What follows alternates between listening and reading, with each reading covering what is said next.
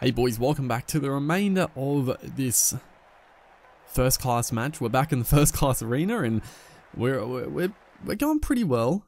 Personally, we bowled beautifully, 5 wickets in the first innings.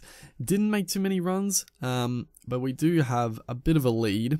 So yeah, it's still on the balance. It's definitely in the balance. We probably didn't go on with the bat like we should have. Like obviously we didn't go too well, but then the rest of the order didn't quite push on and really drill home this momentum and sort of dominance, but still, you know, they still trail by 50 odd runs, so it's not too bad. I mean, Doherty is there, he's pretty much a free wicket for us, and then Doran is actually going pretty nicely, 24 off 33, as Doherty is going to flick that away annoyingly, get a couple of runs out of it, but you know, we've had the ball on a string. Honestly, the pitch seems pretty good.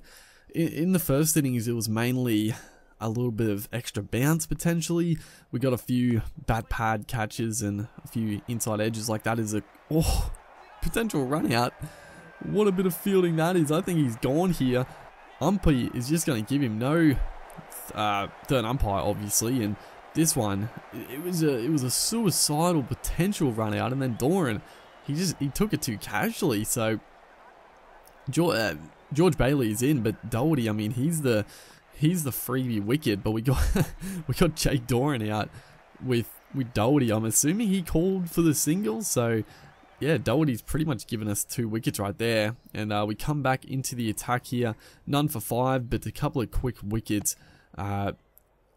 Look like almost a catch there as Ben McDermott, George Bailey, but he's gone upstairs and George Bailey is going to be run out. I don't know what's doing there. Cameron Gannon in close. It's obviously a little bug with the game, but good stuff here. Cameron Gannon, he's been an absolute weapon in close for us. He's taken a couple of screamers, and then this one, it was hit pretty strongly. It hit him right on the shin.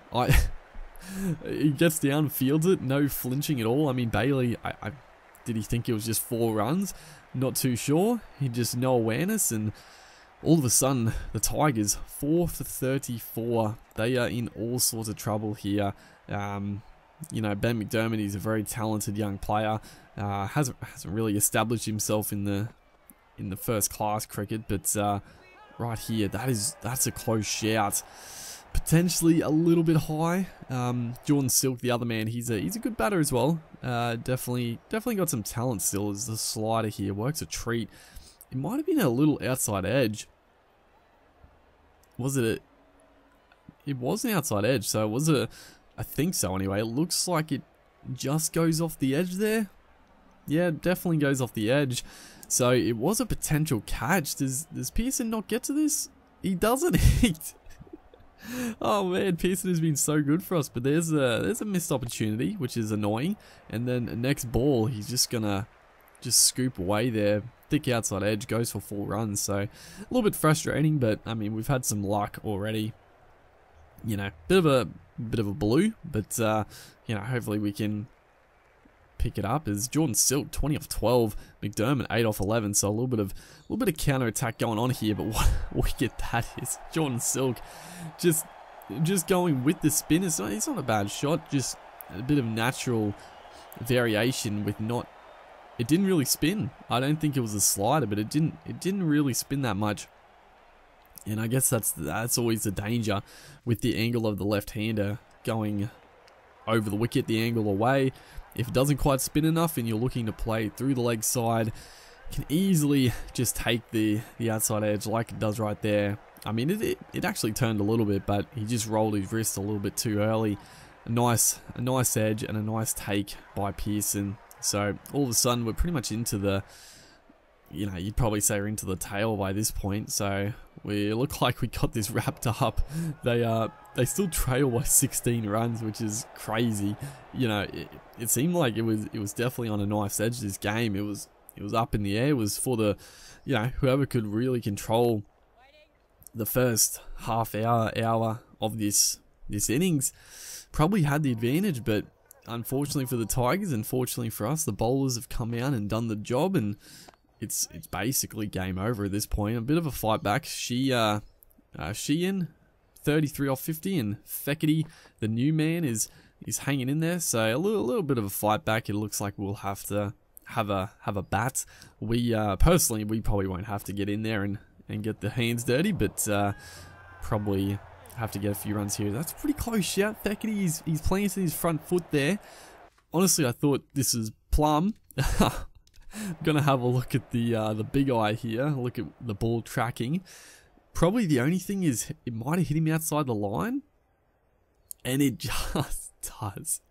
Oh, it's also missing it. Everything bounces over to, but yeah, just not out. I thought it was pretty close, and it definitely was close, but not quite going on to hit the stumps. As Cameron Boyce is the new man, but Sheen, he's crossed 50, and 50 off 73. He's doing his job for the team. He's batting nicely, hanging in there. And we are 1 for 40 off 11.2 overs now. So, a little bit of a slog here. Not bowling probably our best. In the first innings we were exceptional. In this innings, a bit of unluck, or no luck, I guess, with the missed opportunity, and then a couple of other close shouts. But that's fine, as that is gonna be.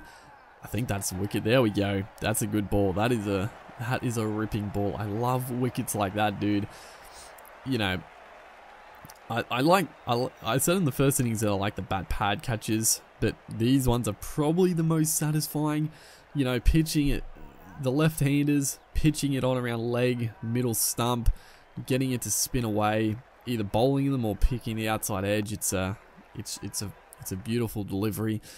And yeah, all of a sudden, it looks like the game is basically done and dusted. Joe Burns, 50. Chris Lynn finishing the job as well. A big win there.